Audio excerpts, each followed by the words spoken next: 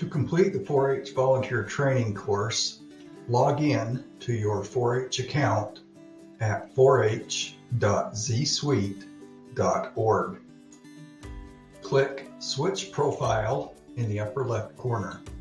It may be necessary to click on the Household tab to expand the menu. Select the profile of the member who will be completing the training. Select Clover Academy from the menu on the left. Click Launch Clover Academy. Scroll down to select the course material, available in English or Spanish. Select the course you wish to view. Courses must be viewed in order, but do not need to be viewed all in one sitting.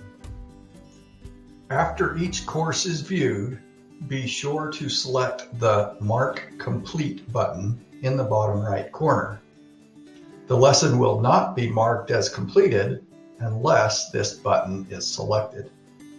At the end of the final course, again click Mark Complete. Your course training will then be completed.